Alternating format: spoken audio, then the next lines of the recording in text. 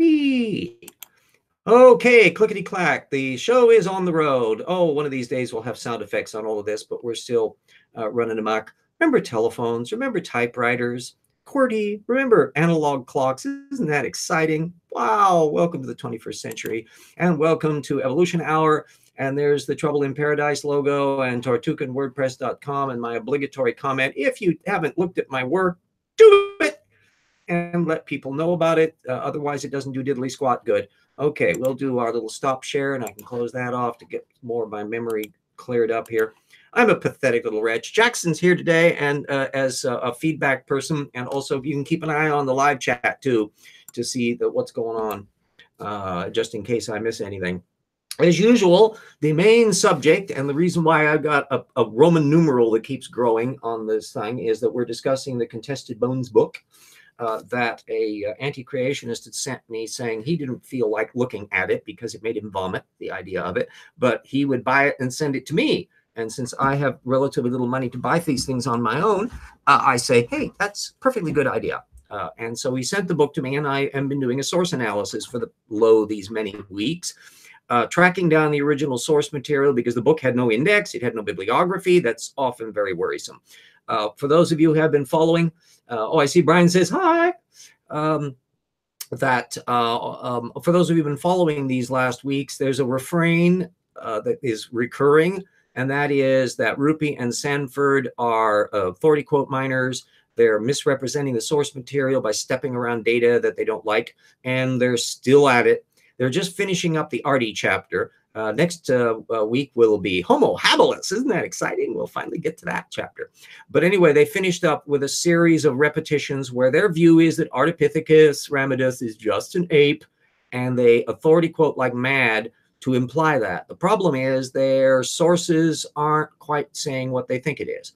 And one of the ones, the 2015 one put up to Sergio Almecia, I'm assuming it's pronounced something like that, from 2015, that they authority quoted on just a tiny aspect. I think it had something to do with a particular bone that was ape-like. But the problem is, if you read their whole paper, you see the cladistic chart they show where its Ardipithecus is nested right next to the Australopithecines. They are not classified as an ape in their own analysis. And this includes Sarmiento. I think he was one of the co-authors. He's been one that that Rupe and company have been authority quoting like mad, because Sarmiento and his group are the ones that don't like so much bipedality indicated in the animal. They're not absolutely refuting it, but they're skeptical about its ground bipedality. But even they are placing it close to the Australopithecines in the hominids, not anywhere in the apes. So it's absolutely incontrovertible that Rupe, who is the point man in the team doing the book, either doesn't read the sources clearly, or is so enamored of authority quoting that he just zips past it all, or is directly misrepresenting information. And I also put up another a post to all of the above. Yeah, all of the above. Jamie Shreve on a 2009 coverage on the case where, again, he was authority quoting only those parts that fit the anti-human narrative and avoiding all the other information that was saying that we now know from the 2018 advantage that Ardi and the bunch that are occurring before the Australopithecines are suggesting that bipedality and a lot of features that were thought to be unique to the hominids are popping up in a variety of groups. And this is way more interesting, frankly, and should not be terribly surprising when you understand how the dynamics of whole populations are going. So as more data blips get on the scope, you get more stuff. This went into also the Cretan footprints, which I think I may have mentioned because they cited it earlier on. So I may have alluded to it, but because they ended their chapter with it, I put it in directly as a link both to the Science Daily piece, which was a perfectly fine summary, and the main paper itself by Gerard Gerlinski from 2017. They had found these human-like, oh boy, that was a dangerous word to use around creationists, human-like footprints on Crete that date back, I think, 5.4 million years. So this is way before Ardipithecus and well before the Australopithecines.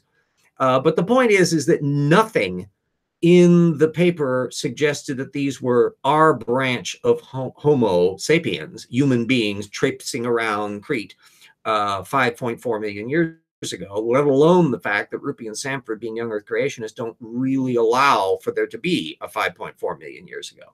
So there's an awful lot of deck stacking and hiding the ball. And of course, all the way along, you never get what they think happened. And we'll find out whether or not way down the road, because I don't try to prejudge the book by reading on ahead, but it doesn't look like they're going great guns in really explaining what they think happened on all of this. So those papers are really useful, and it's fun to get at because you find out what the original material is. You find out the extent to which it's problematic in some cases, and as good science papers always will do, they'll point out the potential problems with their argument, the limitations on some of their interpretations, and all that kind of stuff. So the other issue is that the overall patterns are staying the same. Roughly 40% of Rupe and Sanford's book is authority quoting. That about 40% of the technical papers that they cite, they're directly misrepresenting the content by overlooking relevant information. It should be 0% on the misrepresentation thing. And so this is really high. The remainder are not helping their case any particularly. They're just non-controversial points, like that a particular animal had a particular feature. No one's arguing this. So it's just a wash. They have really nothing that's rigorously structured that supports their model, in part because we don't know what their model is, other than everything that's not what they don't think is human is not human and is just ape, and everything that's human but just what is human, Homo sapiens and Homo neanderthalensis, and all these are all, and Homo erectus, they're all just normal people, except they aren't. No, this is a weird either or bifurcation thing. The other thing is the pattern I spotted yesterday, the last week, is still holding true, that their source usage per page is dropping. So it's below 2 sources per page average, which is way below what I was doing in Evolution Slam Dunk. And it's the kind of thing that is a dead giveaway that they have a relatively limited source base to work off of. We'll see whether those numbers alter significantly as they plow through the remaining part of the book. Yes, and also below what we're doing. Yeah, let's unmute there and let's have a little chat about what we're doing over on our side there, Jackson. Just stuffing things. Yeah. Well, you vicious kid suggested that we should write a book attacking the answers in Genesis Answers series books, and you jumped right in and bought a whole slew of the little things. And you also bought me a copy of one of them so that I had a physical copy, so we would be able to see the same text in that to work off of. And between the two of us, we're going to bite off a lot, which is nobody heretofore has done a full court press analysis of the claims being made in the answers books. There's little scattershot stuff all over the internet, but not gathered together in one place. And particularly some of these heavy guns, Georgia Purdom and Jeffrey Tompkins and Nathaniel Jensen and these others, and Sanford and his genetic entropy crap. There's not really been a full court press breakdown, particularly from a source methods point of view, of these claims. So it's time, and we're doing it. yeah, it's very interesting because I know that we're learning more about the material than they care to learn, especially since they're, even when they do abysmally attempt to evaluate technical research, they're skipping half the paper. So oh yeah, I'm sure you've already found out from your end, and I definitely have found that out from my end, the joy of discovery when you start reading the primary source literature that they're citing, and you're discovering all these wonderful facts and data field that they're not mentioning. Georgia Purdom's example, because she data suppressed twice. I don't remember what the second one was, but the first time she did it was she was referring to a paper, an actual technical paper that was talking about how novelties occur, how biological novelties occur. And these researchers were talking about these are different mechanisms, these are all these different things that are going on. And was that one with Piliucci? I don't remember if that was that one. Yeah, because I know intelligent designers riff off of that, and people on the internet do that. And I'll check if it has it been in any. Is it in this current chapter that you've written, or is it one that you're working on? It was the one I sent you. Oh, okay. Well, I'll get it down the line because it'll be fun because Piliucci had done. I can't remember who he co-authored it with, or whether it was a solo work on the nature of novelties. And I think I alluded to that in Slam Dunk. So if it's a different one, this will be fun. We can reference back to it on that. Yeah. But Purdom, her thing was she kind of characterizes it as though the authors are being dishonest about how they're representing it. She quotes this one thing out of context where she says, or where the researchers say it depends on how you define a novelty. And she's like, so it's all a semantic game with them. It's not really about data. Yeah. But except it isn't. It is all about how you define things. And one of the things that this is a recurring theme, not just in young Earth creationism, but in anti-evolutionism generally, is that there's a weird sense of fog bank and obsession over terminology rather than what the terminology is referred to. I think I put up an example from a very common thing. What is a musical? What qualifies as a musical in a movie? If you put one song in, does that make it a musical? Does it have to have most of it told by songs?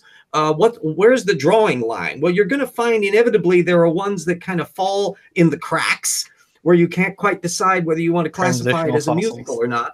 That's exactly the situation that we get into in all systematics. It's not unique to evolution. It's not unique to anything. There's always going to be something in an arbitrary framework that you have to go into what you mean by that. And we've all encountered on Twitter and in other contexts these back and forth on definitions where they're just auguring in the ground on these things. And you need to always drag them into the specificity. What are you actually talking about? What's an example? So one of the primary methods rules that you should always keep in mind in areas when you get into these definitional ping pong matches is any concept needs to be applicable to actual data and examples. And all data you bring up needs to be contextualized into a bigger context and to have generalities on them. And if you can't do that back and forth comfortably, you're probably dealing with a Tortugan. Oh, I found the paper. The paper it was a golden age for evolutionary genetics, genomic studies of adaptation in natural populations. It was by Nadeau and Jiggins. Oh, okay. Paper. Oh, yeah. I think I have bumped into that part there yet. And what's so amazing about all of these examples is the papers are really good. They're citing. And you would never understand what the hell they're talking about from the summaries that you get from the creationists. Especially since Georgia says, she makes the point about saying it's all a semantic game, but then they go on to say just immediately after that, the next paragraph is, here are some examples of novel structures that have come into existence, and they cite source after source after source. Yeah. None of it enters the book. None of it's in the book. All she's looking for is the authority quote, and that quote mining area. That's why whenever you read a creationist book, like the Contested Bones, don't be wowed by the fact that they're citing primary source literature. You get into this same area in all ideologues where they've cited some work. Well, goody, look at it and find out whether it means what they say it does. Oh, Puffalufficus over there says one term that should have no debate included in the box. Sadly, manufacturers disagree. Included in the box, yes. Yeah. And there's the counterpart of that in all scholarly analysis, that it's what you're including in your box or not. And what you find out is that when you're dealing with people that are fair and rigorous, what you get in the box is what you need to have in the box.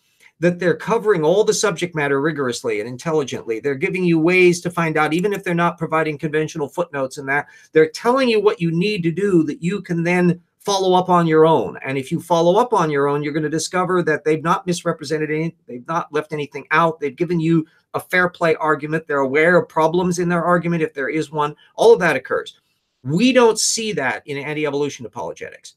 You don't see it in Dinesh D'Souza apologetics. You don't see it in anti-vaxxer apologetics. You don't see it in Holocaust deniers. You don't see it in moon landing hoaxer believers or 9/11 conspiracy theorists. It doesn't matter the content frame. When you're dealing with this bad methods thing, it's the same kinds of mistakes over and over again. They're data selecting, they're authority quoting. And what I want to do, if we can have the great movement of source methods, is to get more people onto that, and reporters and local people when they're in their election. We're right about coming up to an election here in another week or so. And too many people, well, you mentioned funny you mentioned 9/11 truthers, because Non Sequitur Show is doing one on them now. Yes, he always schedules things that to overlap on mine, so he gets the audience and I don't, but as the case may be. If more people approach these issues from a methods direction, it would be way better, because everybody would have to play on the data field floor. They'd have to be rigorous about their source documentation. They'd have to defend their fact checking and all of that. And as we know from Kent Hovind to everybody else, methods questions shrivel them up. They can't answer them. They go silent. You tell about the discussion you just had on Twitter with this guy who you couldn't get him to answer a question for love nor money. Oh, yeah. We were in a talk with a few other people, and this guy named Mark Rabich, because someone had like thrown it to us, and they were talking about being able to test evolution. He's like, well, you can't test evolution. So the first thing I asked him was, what is the definition of evolution? After an hour and a half, never got that answered, because he jumped immediately to you can't have a second generation without reproduction, which he says appears instantaneously to us, or we think it does. By that, I can't remember whether somebody tagged me into the field or I got into it from some other direction. But I got involved with it, and I was just poking away at this guy, trying to figure out what the hell he thought he was saying, and he could never clarify what he thought he was saying. Yeah, after an hour of asking him which type of reproduction he was talking about, I got fed up and I left, because I just muted the conversation, because I was like, I'm not.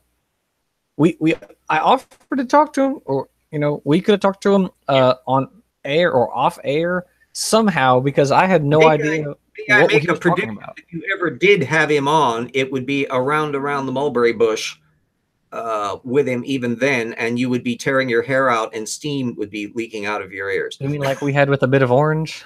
yeah. I mean, that's the whole point, is that I hope I demonstrate in those of you following me on Twitter, and if you're not following me on Twitter, why aren't you following me on Twitter?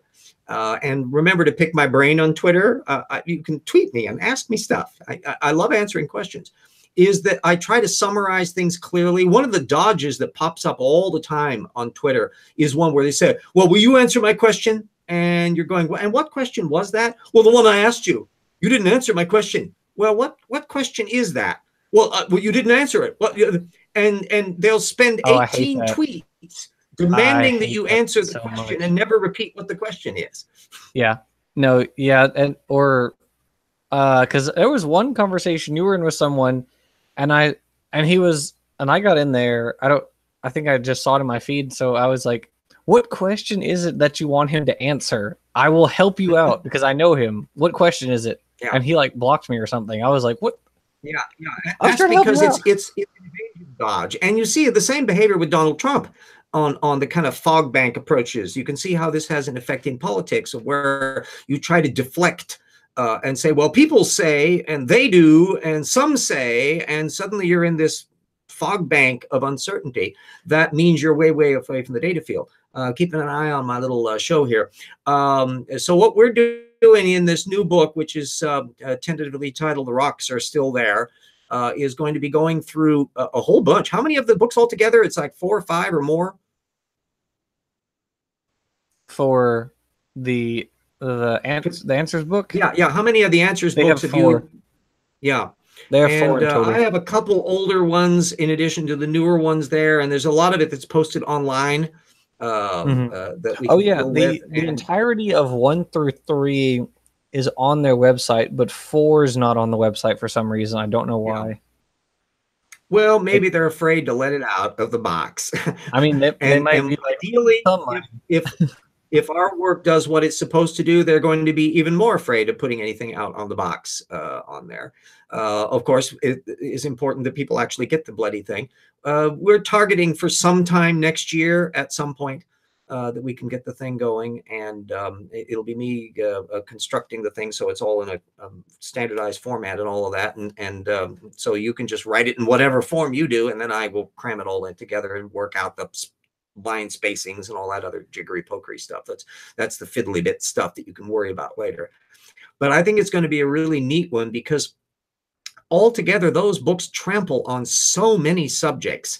Although ferreting out just how broadly stupid they are takes a little bit of fun as you're ferreting away. You've already seen examples of where I would check back with you and say, I want to know more about that. What could you give me a shot of the, when you had to send me the notes that Purdom had given, for example, because I wanted to know more about it. Or I'll riff off of a implication that they have, and I want to know where they were getting their stuff from, and then I riff off of that and go deeper and deeper, because the source methods for me is just immediately familiar with that linkage between claim, evidence, documentation, range of documentation, read the full documentation field. And so those are layers of interaction that I go into automatically, and I've been doing it for years and years and years, so it's very natural for me to do. It's not the most obvious thing in the world for other people to do, and that's going to be the hardest thing to wean more onto that anal retentive source methods analysis. But boy, it's productive,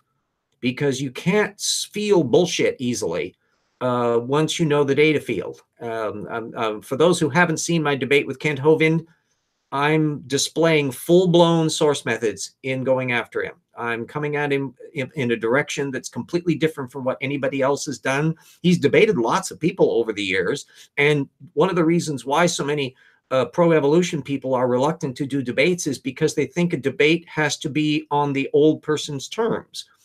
No, you don't have to do that. Source methods can bypass that. I'm using his format and completely derailing him in that format. Format's irrelevant. It's to recognize the striation of structure. Philosophy, data floor, source methods. Don't forget source methods. Hit the data floor. Worry about philosophy only if it comes up. And that's the opposite from the way an awful lot of people go after this. Aaron Ra was coming at it top down. I tend to crash right through the data floor. Yeah. Well, oh yeah, you know a hell of a lot of data, and you just get drawn to it like moth to flame. And but not that that's not a good way of doing it. It's that you must never forget that you don't want to let your opponent off the hook if they are almost ready to burst into flames, and all you need to do is to ask a methods question, and away they go. And they will disintegrate right in front of you. And for too many people will forget that to ask the question, where are they getting their source material from? So we're about, let me do my plug and play here a little bit before the show so we can spend more time on the camera. As you all know, I am an impoverished little dweeb that's doing this project entirely on my own recognizance for all practical purposes, except for when I've got money coming in from the royalties to the books and or the GoFundMe. And theoretically, if I were like going on speaking tour and stuff like that, I've been asking me to do that. So if you contact people about, or the one that's gone nowhere, you think I would be a good guest on Neil deGrasse Tyson's Star Talk? Let him know.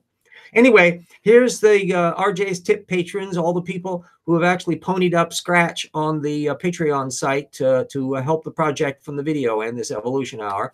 There's Stephen Ballman. Hi, Stephen. You've been around. You're in the room. Mary Gale Beddoes and Keith Carden and Direwolf and Andrew DeWitt and Eat Meal, who's read my Phileas Fogg novel, loves foxing. Yui Firminick, Mona Hayford, Hendrel, Jen B. and Jody and Daniel Johnson and Ralph McFadden and Bo Holbo Rasmussen, the recent fellow who lives in Scandinavia.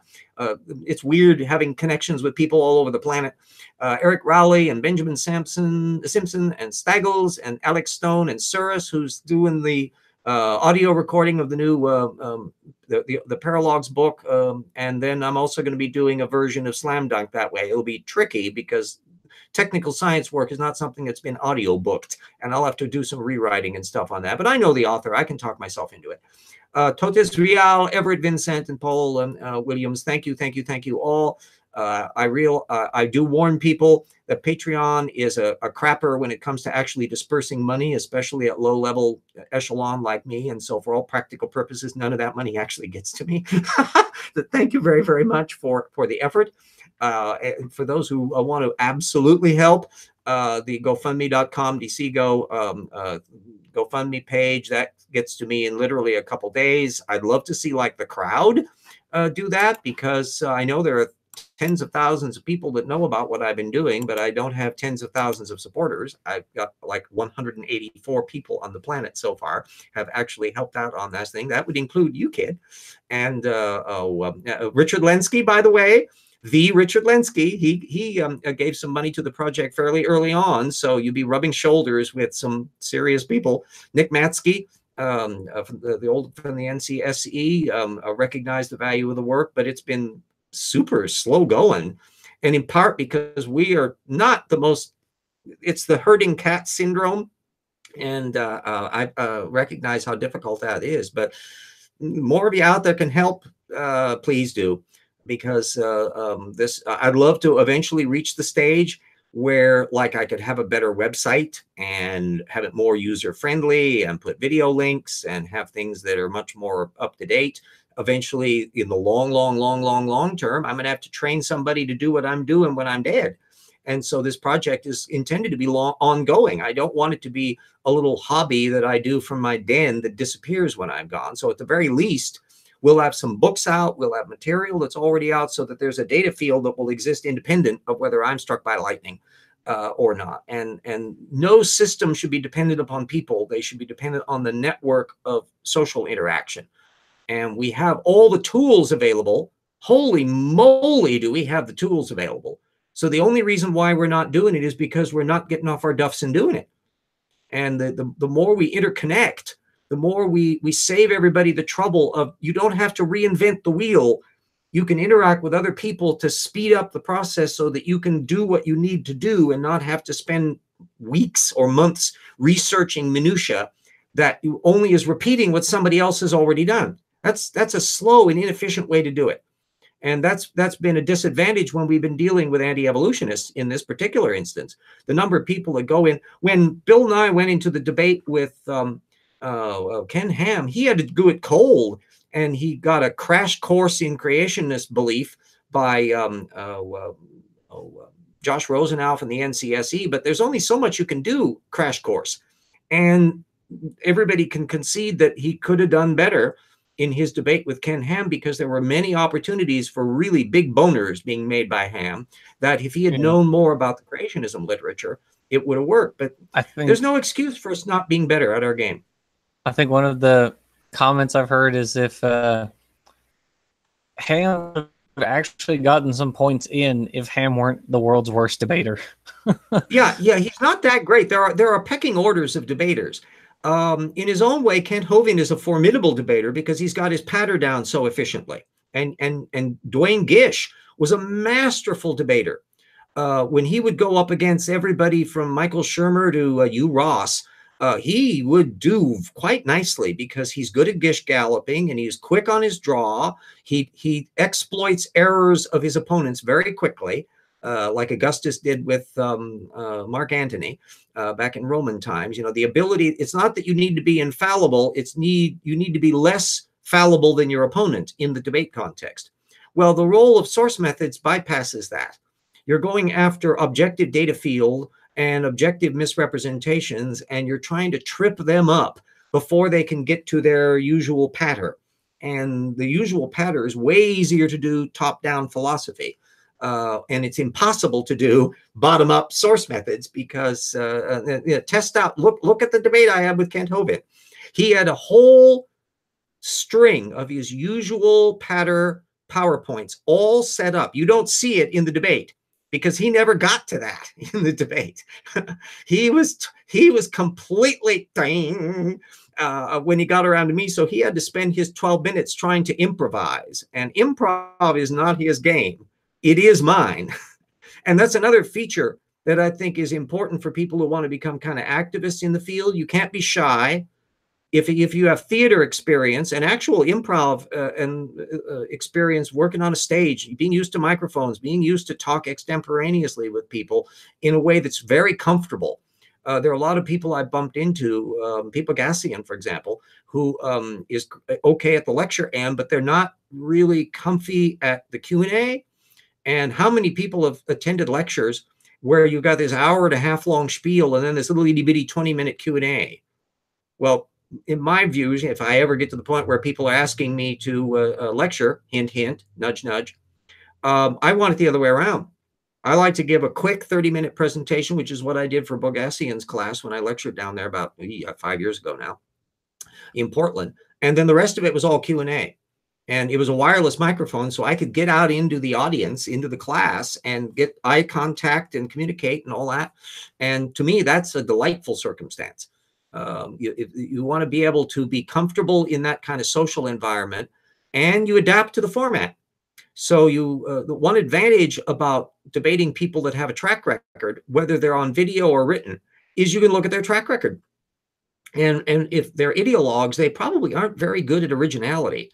So you can work out what their set pattern is and be prepared for it. Anybody who goes into a debate not knowing what Kent Hovind's position is going to be is like, you go, what? Anyway, yeah, Brian Stevens says Gish was not stupid, just mentally stubborn. Yeah, he was not an idiot. Oh, Bryce is funny if you know RJ and Hovind. Yeah, I admire in a perverse way Duane Gish's pseudo scholarship. There's nobody I have ever seen in the entire literature who can ferret their way through a data field, cherry picking just the right little subtle bits to match up what they want to be true. He's a master of it. It's repellent and terrible method. It's evasive and manipulative, but you have to admire it for its sheer skill and his ability to avoid minefields and to dust things up. Purdom, by comparison, is a rank amateur compared to Duane Gish. And it was the reason why Gish was so formidable as a debater and as a presenter up until his health began to fade in that. So really his 95 book is one of the last ones that was a major contribution in the area. And another point, that was his big effort, the evolution, the fossils still say no. That's never been put online. And so if you don't know about that work because you have not physically read it, a lot of Gish's heavy gun arguments are not available to you to be able to inspect. If you look at only the stuff that's available in the online postings, the old Acts and Facts stuff, it's a minor layer compared to the heavy stuff that you get in that last book. And Evolution, or the Creation Scientists Answer Their Critics. I did a lot of critiquing of Gish in the old TIP chapters. And so, damn it all, download the damn crap on my TIP website and read it. I know it's PDF, so if you're on a smartphone and that, you're going to be pissed off because PDFs are awkward to get to in that. But if you got a PC or other contexts, dive into it because it'll give you some familiarity with a lot of background data. I know Pelagia has looked through the stuff as well.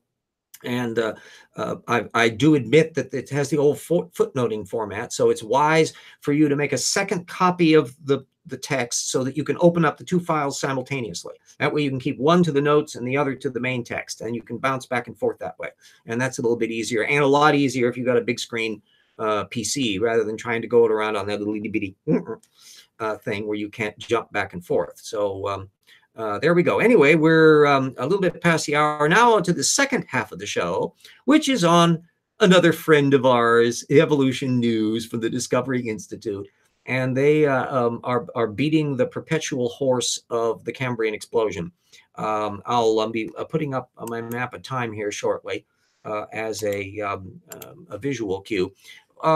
If you haven't heard about the Cambrian explosion, you must have been living in a cave, because any anti-evolutionist worth their salt is going to bring it up. And it's been done both by young Earth creationists and the old Earth creationists and the intelligent designers. And their basic game plan is they can't explain the origin of the phyla. Ha ha, tee hee. And I did a whole video on it. Yeah. And I allude to a subject which is the Bermuda Triangle defense, which is one of the things that I brought up. I think I introduced it maybe in chapter 1 or 2. I certainly was using it by the time you get to Dynamania. And the Bermuda Triangle defense was trying to explain Duane Gish, because it was the issue of you bring up fossil gaps and the lack of transitional forms without looking at why there might be a fossil gap or lack of a transitional form preserved. And it means that you're looking at the geological context. Are there rocks available? Are the forms available in the rocks? If they're an animal that lives on the shallow seawater, it doesn't matter how many mountaintops you got preserved or how many abysmal deeps you got preserved. You need to have a deposit from the right environment. You found that out in the Tiktaalik case, where there was a relatively limited amount of Devonian shoreline that was physically preserved, and the one place that they hadn't looked at was way up in Canada. And so there they are trawling around in really awkward, cold places and keeping an eye out to make sure polar bears don't go and maul them while they're trying to dig the bones up out of it, because you have to go where the deposits are. I call it the Bermuda Triangle defense because it's exactly the same phenomenon in that. So it was an easy thing to remember. And plus it's snarky and insulting. So it makes it a nice little comment. In the Bermuda Triangle books, they'll talk about the mysterious ship disappearance of September such and so, and neglect to mention that the worst hurricane in 20 years went through the area on the night of such and so. You think that might have had something to do with the disappearance of the ship mysteriously? Yeah, it might. And so what it is the Bermuda Triangle defense is the failure to look up relevant material. And the example that I gave with Duane Gish was he was talking about there are no Middle Cretaceous rocks, transitional forms for the ceratopsids in the Middle Cretaceous. And I suddenly thought to myself, what Middle Cretaceous? That if you look in the geological column, there's an early, middle, and late Triassic, and an early, middle, and late Jurassic, and then there's an early and late Cretaceous. That there's so few rocks around of around 100 million years old that they don't even bother with a period for it. It's just early and late Cretaceous. That's not to say, however, that we don't know anything about that time period, as there are a few papers by by Bruce et al. That talk a little bit about it. So. Oh, yeah. Well, and the Biloxi River tracks date to Middle Cretaceous. But the problem is Biloxi tracks are down in Texas. What you need are deposits of the earlier period up in the land bridge area in Canada and British Columbia and up in that area, and that's leading up into Alaska, because that's where the ceratopsids are developing.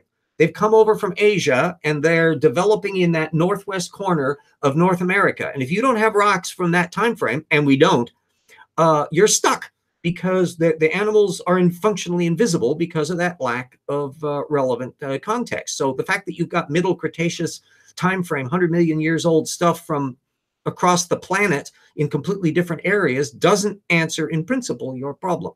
The thing is that literally no creationist, no anti-evolutionist, no intelligent designer ever mentions the geological context of the fossil gap. Not one. I can't find a single example. And that's kind of a pattern. Taphonomy is one of those strange subjects that they never talk about. I mean, Kent Hovind has his canard that all a fossil tells you is something died. Yeah. Yeah. I've worked out what the reply to that is you cannot tell whether a particular animal in most cases ever had children, although there are examples of ichthyosaurs literally giving birth at the time they died, so we can settle that ish. But the point is, every single vertebrate that we've ever seen in the fossil record had parents. And every one of those had parents. And those had parents. And pretty soon you have a whole population of parents and grandparents and great-grandparents. How much natural variation can occur within that context? Ooh, the moment you have to think about that, now you can start thinking about the systematic relationships and all the other bits. Anyway, so let's get to the exciting thing of that Cambrian. I put up a bunch of different papers that were mentioned. These are all ones that the Evolution News thing cited, and I put the link up to that as well. It was an anonymous one, as is a lot of the stuff at Evolution News. That's from the Discovery Institute. And if you don't know it, kind of keep up with it, because they're basically the intelligent design cadre. That's the castle. If you look at the number of intelligent design people that don't run out of the Discovery Institute, you can count them like on no hands, because it's all the Discovery Institute for all practical purposes. Although now you're starting to find little networks of creationists that are kind of bumping into the thing. Paul Nelson has always been a younger creationist, but you get some of Sanford stuff. And even, I think Denise O'Leary up in Canada was touting Jeffrey Tompkins stuff, and not his actual, once in a while, actually his AIG postings, but most of it was just a book he had done. And whether she really knows that he's a young Earth creationist or not, I don't think she really thinks about. But anyway, this particular post, there's some articles by Rudy Lerosse-Abril on the ecology of some later Cambrian stuff. And this is why we want to get the map of time screen share thing up here. Am I screen sharing now? I don't think I have yet. Let me see. Whoops, come on. Not yet. Yeah. I'm the old fart still trying to buttons up in here, and they should have a better menu, damn it. Okay, there's the infinite regress. Whee! Now everybody should be seeing the map of time, and you can download this whole thing. I have it up at the TIP website. I think it's kind of a handy little thing that I worked out, because I wanted to see the entire history of everything all on one sheet to scale and yet make sense out of everything. Now, the thing we're talking about would be on the big picture of the universe, this little blob up here, the green blob, which is bigger if we're looking at just the history of the Earth. There's the beginning of the Earth. By 4 billion years ago, we got probably life. We definitely know early bacteria are knocking around by 3.8 or so. Cyanobacteria are coming in about 2.5 billion years ago, rusting out the oceans. Early multicellular life is starting to show up in the fossil record about 1 billion years ago. And then this blob here expands outward. Now we can see some details. There's our mass extinction. There's our Cambrian, Ordovician, Silurian. There's the tiny little slice at the end that's the entire history of the hominids. The Ediacara biota are popping up before 600 million years ago. The Cambrian explosion is kicking in about 540. The papers that Evolution News and Views were linking on were dating with the late Cambrian. So it's a period about 500 million years ago down to about 480 into the Ordovician, and it's showing the holdover from the Cambrian fauna and the development of new ecosystem relationships, and the issue of whether or not there's suspension feeding arthropods. And one of the things that even they're stepping over, keep your eye out in one of the papers where they're talking about these enigmatic arthropods, that they're not entirely sure what they're related to. Well, that's a dead giveaway that we're missing data field, that we've got all sorts of stuff that we haven't quite pinned down yet. And it's showing the range of complexity that's occurring outside of it. Another one that you want to deal with is the fancy word Lagerstätten, although I can't put the umlaut in here. Lagerstätten, it's a fancy little German word, get used to it. It's one that relates to the issue of fossil preservation, damn Bermuda Triangle defense, because the only way that you can see soft-bodied critters is if they've got one of these Lagerstätten deposits. There are 3 big ones in this one paper. The Lerosse-Abril stuff is about this Weeks Formation in Utah. That's a Lagerstätten class, and it's got some really neat stuff. It's not enormous yet. What we'll find out as they start excavating into there, or if they do, it's basically stuff weathering out of cliffs, as you can see in the pictures. Even though it's much later in the Cambrian. That if you remove those Lagerstätten, there's 3 main ones in this new Weeks one, you've basically got trilobites and nothing else. Trilobites have shells. So they're the reason why the trilobites were the ones that Darwin knew about. That was the age of trilobites, because they were molting their little carapaces over and over and over again. In fact, many trilobite deposits are just the molted shells. They're not the trilobites themselves. And so they were showing up. But what was going on everywhere else? Well, when you got these Lagerstätten deposits, these very rare deposits that can preserve stuff, a landslide swoops down and buries a whole bunch of critters all in one fell swoop, and they don't decay. And they get preserved in a level of detail that's just astonishing. So you can see the little claws and all the kinds of stuff, and mouth parts, and sometimes eyeballs and things. And now you can see more detail. How much was going on before that? There are no Lagerstätten deposits in the right spots and circumstances to give us light about what was going on in that period before the big Cambrian explosion. We got a couple Lagerstätten way farther back, and they're very specialized in nature. You can phosphatize things, so little teeny embryos can get preserved. The Duchanteau deposit in China, which is Ediacar period. But the problem is they don't preserve anything bigger than 0.5 millimeter. And we know that all of the main critters that we're seeing in the Cambrian explosion, including the chordates, are soft-bodied. And their ancestors are going to be even smaller soft-bodied. And unless you have a Lagerstätten, you can't see them. And no anti-evolutionist ever mentions this factor, and that's why it's a Bermuda Triangle defense issue. So theoretically, you can use that Bermuda Triangle thing. I've got a bunch of terms that I come up with as easy ways to reflect things. The one that I've been using a lot, and Jackson's seen me doing, is origins or bust. The Dracula rule. Yeah, the Dracula rule. That one is that, and that's the scholarly issue. Supposedly Dracula cannot enter the house unless you invite him in, but once you do, he can come in unless you wallpaper the place in garlic and crucifixes.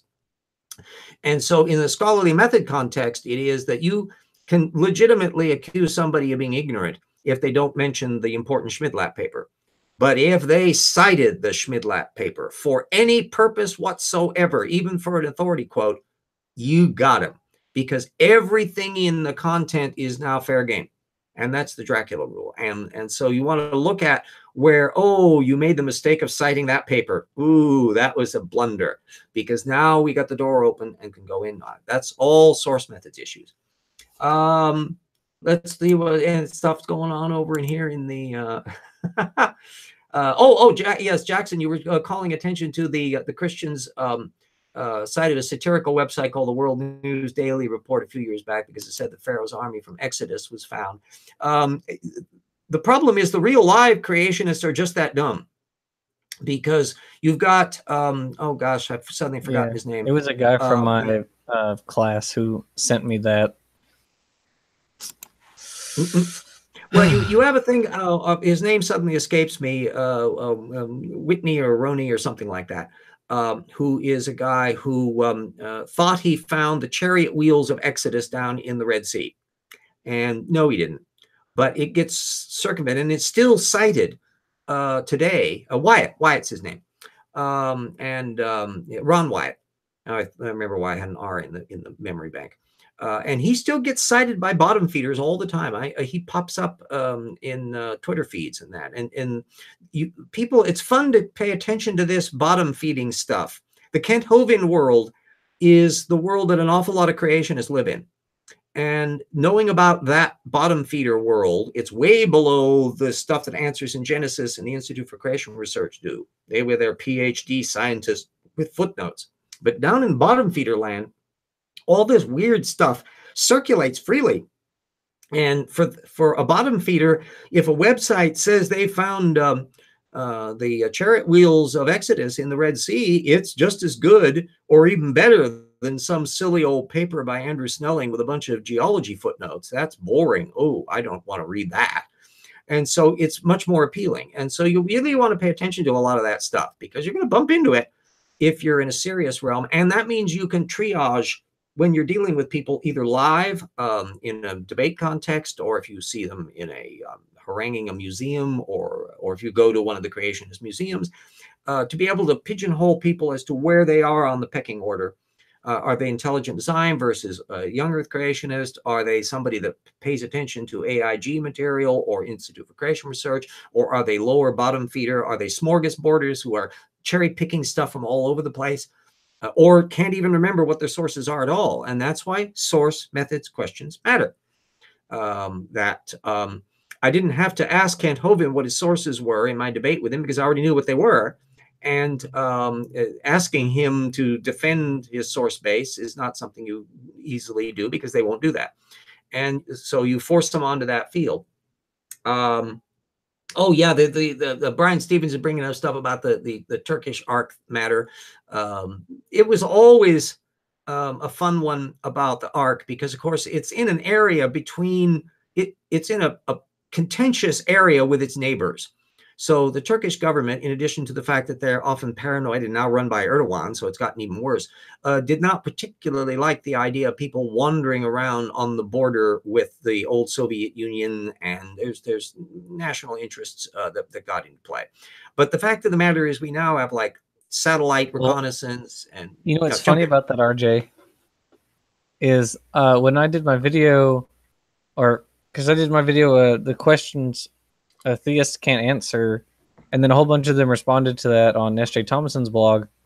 So my question was about the flood, and one of them said that the translation of it wasn't Mount Ararat, but the mountains of Ararat. So the ark could actually be found on Judy Dog. I called attention to it. Read Dynamania, Chapter 3 of Old Tip. I put a lot of work into that little puppy. Yes, it's the association with Agradagi, which is the current Mount Ararat, only started in the 12th century. And they started identifying it with that way late. There were little small monasteries and stuff on the mountainside, so it's highly likely that some of the wood fragments some people found that they thought were from the ark were actually leftover disintegrated pieces of little sheds that people had there as a result of it becoming a religious shrine. But the mountains of Ararat made a perfect sense if you think that some of the flood legend filtered through the Mesopotamians had come about from the Black Sea flooding, where the refugees that came south, for those who did, others may have gone in other directions we don't know about, but that they would have gone through the mountains of Ararat, which is the mountain range that's south of the Black Sea. It's not where Mount Ararat is today. That's farther east. And so looking at all the historical backgrounds and all of that and piecing together all the mess, it's a fun little subject. Old Scratch also brings up in the live chat there that another one of the idiot claims is the one that the Smithsonian is hiding giant skeletons. And I get that a lot. Hashtag G-Man. Oh, yeah, the Nephilim crowd and the ones that are reading a little too much Zechariah Sitchins. They've got their Anaki, and someone was just saying that the dinosaurs were actually reptiloids and Nephilim. And you're going, whoa, okay. And well, at that point, you're dealing with bottom feeders, because all of that Smithsonian giant skeleton stuff, you're not finding that in Answers in Genesis. They're not finding that at the Discovery Institute. No. This is all internet wackaloonery. And so trying to pin down what their sources are and asking the question they dare not answer, which is, did they fact check it? They're going to be in terrible trouble. Giants in general are a fun thing to deal with because it relates to allometry and the square cube law and a lot of other stuff. And at which point their eyes have probably glazed over and you've lost them at that stage. Exactly. There. Yeah. But it's all a fascinating little area because if you're going to be dealing with the creation evolution issue with common folk, you're way more likely to bump into some nincompoop that thinks the Smithsonian is hiding giant skeletons than you do somebody who's really familiar with chloroquine resistance and has read all of Michael Behe's postings. So if you just need to remember the demographics of it, just as I'm much more likely to bump into a Kent Hovindista than I am a Michael Beheite online or in person. Right. And so don't be surprised at this. Your brain may go, whoa. And if you are put off by reading the same claptrap over and over and over again, being a counter creationist is not a field you should go into, because you are going to see repetition on a mind-numbing scale. You're going to see secondary citations up the yin-yang. That the odds of you bumping into an average person who has ever gotten within 100 miles of the data field is near zero. It's that bad. So live with it. Oh, okay. That's the Brian is bringing up. It's funny that to me that the missing red-headed skeletons from the Midwest were originally reported as being in the just over 7-foot range, making my next door neighbor a giant at 7 foot 4 inches. Yeah, you get an awful lot of these folktale elements. You get it in relation to cryptozoology. I went into this a little bit in the old Dynamania thing, so that'll show you how long this has been going on. There's a natural tendency among some bottom-feeding creationists to latch on to cryptozoology, which is the idea that there are cryptic animals, Loch Ness Monster and Bigfoot and all these others that have survived down to the contemporary day, because it fits into their Bible narrative. They would really love to have dinosaurs lurking around somewhere in Africa, so that they would say, well, see, it was only, Dave Witzel, Jackson put up the reference on, yes, so one of the ones that's been pushing a lot of this stuff. So knowing the difference between the official anti-evolutionism of the various creationist groups, the kind that you will come into at a more official debate, and what's going on at the grassroots level, where you're now dealing with an awful lot of websites out there. And Kent Hovind was a perfect illustration of this bottom feeder action, because he didn't go around reading technical literature on feather evolution. No, he cribbed a Harwin Yaya website, because there's so many of them around there. I cataloged, I think, 40 or 50 that were operational, and virtually none of them are labeled Harwin Yaya. It's only down below when you start looking at the links that you see them linking up to Harwin Yaya posts.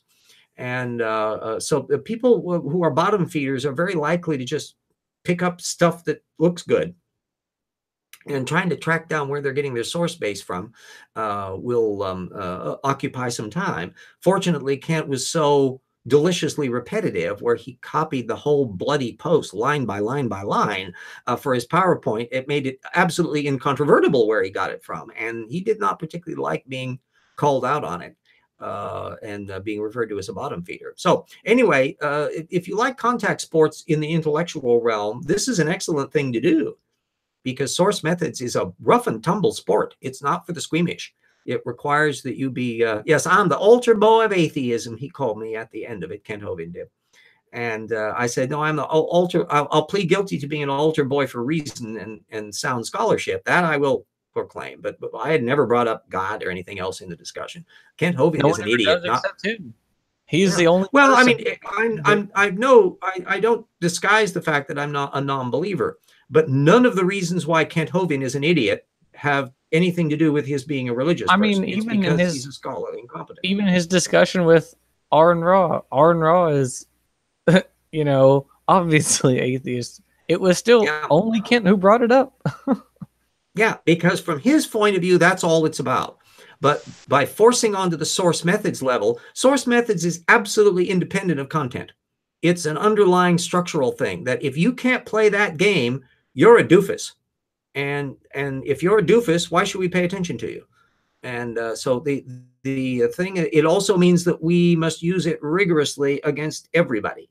That if I have to play it, everybody else does. So if anybody says, well, you little smartass RJ, document that. Well, if I can't do it, then boop, I'm in trouble. But as people have discovered online, I usually come in with, oh, happy to do so. Here, click, click, click.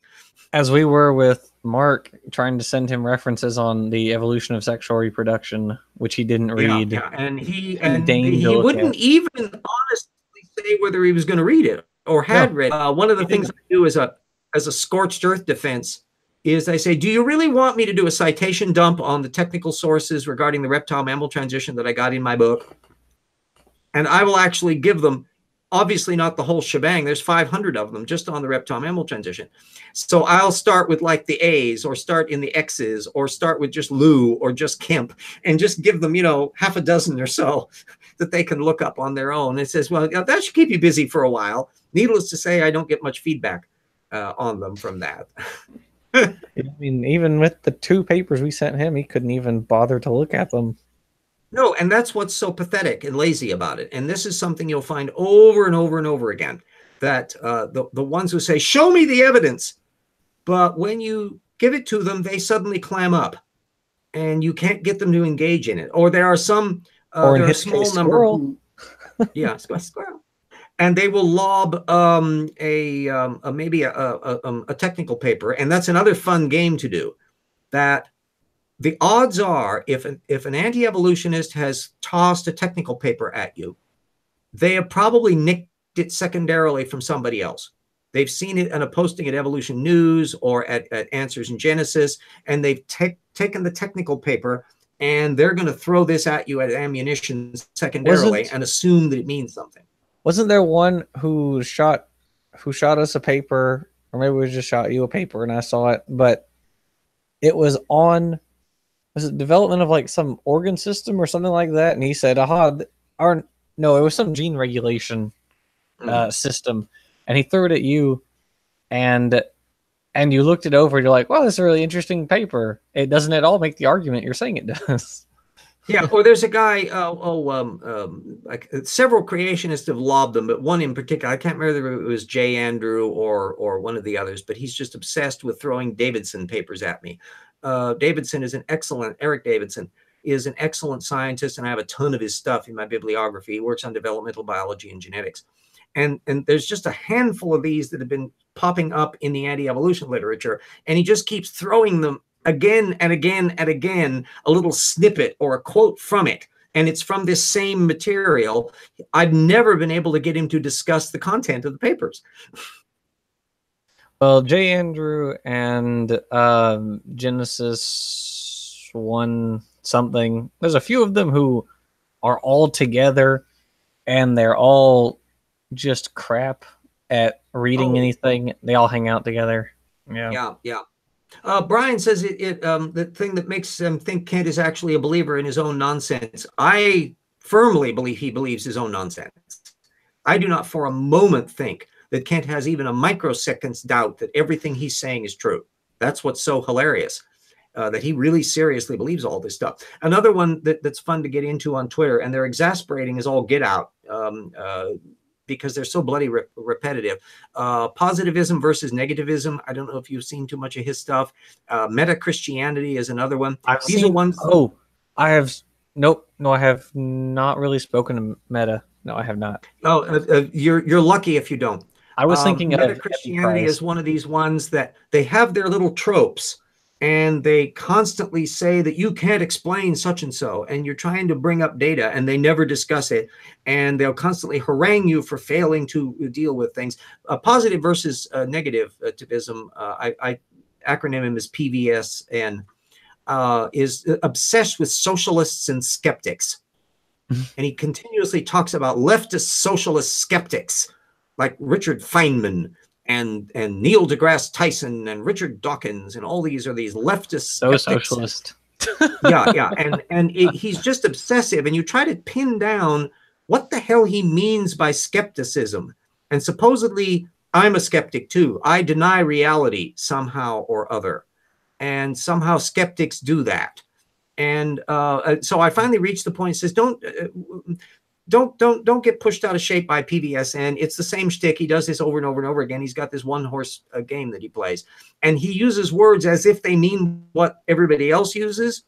So he should use acronyms or gibberish terms like schmargelblop or snickyblob or snoopneggy, rather than words that have meaning like socialist, skeptic, left wing, and all that have contexts. No, they're not what he means. We can't figure out what he means.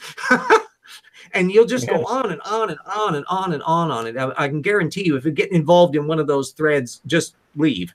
You won't get anywhere. I talked to Epichrist a while back about like antifreeze glycoproteins in ice fish, and he said, because he told me there are no examples of beneficial mutations, and then ran off. I never heard from him again. Examples of beneficial mutations. Yeah, I've been keeping a big track in my work, particularly of point mutations, that not only just general ones, but ones where individual nucleotide substitutions or amino acid substitutions actually produce this. Old Scratch in the live feed says that the creationists are not intellectually honest enough to review the sources they asked for. They just want to keep pretending they don't exist. That is a pathology of behavior, Scratch. You will find that relentlessly. And it's the information deflecting off the Tortugan mind shell. That's what you're seeing or experiencing when you're getting the Twitter thing. And that's why source methods questions shut them down instantly, that they can never answer them, because they would have to examine their own source base. They would have to examine, try asking a creationist or any weird ideologue, did you fact check this? And you'll never get an answer, ever. They will absolutely refuse to give a direct answer on it. They'll jump off to something else, and you'll find all sorts of deflection modes happening or repeating their tropes over and over again. And so I make it a point of not letting them off the hook on it, to where I says, oh, he has all this time and you've never answered this, or all this time and you've never discussed that. And then, of course, I make a point of bringing up litmus test items, the reptile-mammal transition. Duh, I wrote the bloody book on it. So I know all the ins and outs. And everybody out there that doesn't have Evolution Slam Dunk, why not? Let me put the thing up. I put a link to it up in the video description. I'm very proud of the book. It's a tour de force, as the paleontologist Christine Jan has called it. And I'm frustrated that more people don't have it, and that those who have it haven't put their reviews up. 14 reviews? Come on, I know more people about the book than that. So let's get off the ball on this and let others know about it. Call it to the attention of Richard Dawkins and the Center for Inquiry and Neil deGrasse Tyson and everybody else that is in the biz, saying, hey, this is an important work, pay attention to it. I'm perfectly happy to say that myself, but then I'm the snarky author saying, hey, pay attention to my work because it's really good. That comes across as highly narcissistic, but it is a good work. And I'm very proud of it, and I would like to see more have it. A, because it's good, and B, because I can get royalties off the damn thing, and I can use it. So so there we go. Anyway, there's a direct link to that, and it's available in ebook format. And I will be wanting to do an audiobook of it. It'll be tricky to do because, of course, you don't have references in there. I'll have to put up like a file of the reference material and find ways of alluding to it in the narrative that people can locate them easily in the reference base once that's structured. But that's just a matter of formatting.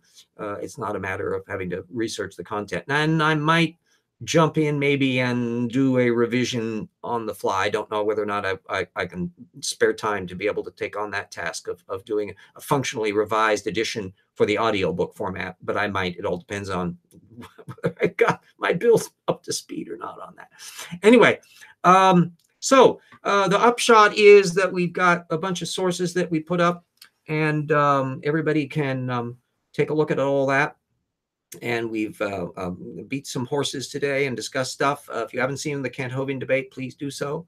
And if you can help out in the project at the GoFundMe and all that, can rattle. So I think that's got everything on there. Brian put up a link to a YouTube on phylogeny.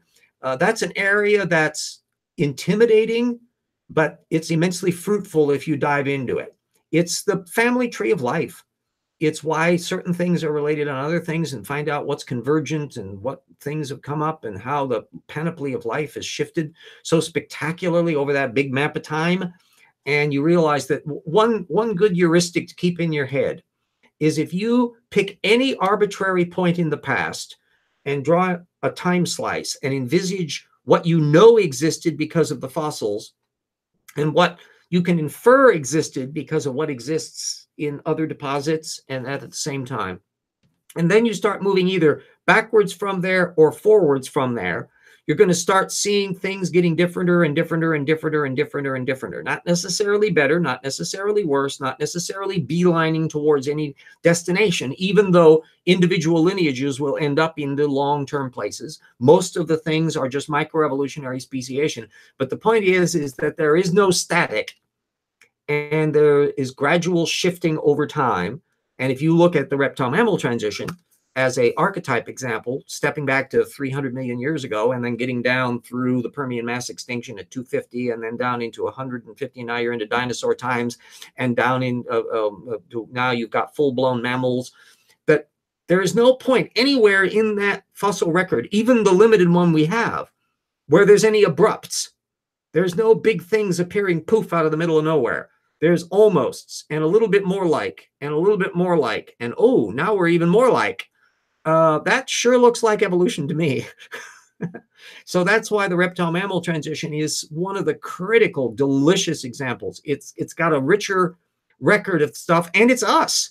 It's not the cousins next door with the birds and the dinosaurs. It's our actual origins. And it's way before you get into the primates and all the stuff down to the hominids.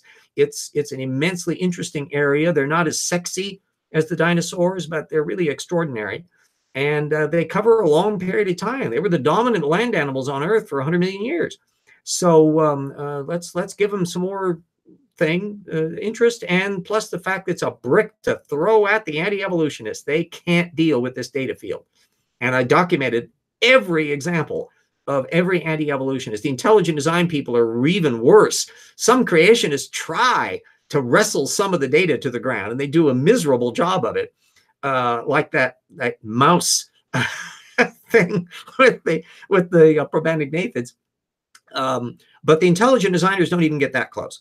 So if you know that data field, and you got my book, you'll know every counter argument that you could possibly deliver at it. And that should theoretically improve your game when somebody says, well, there ain't no evidence for macroevolution.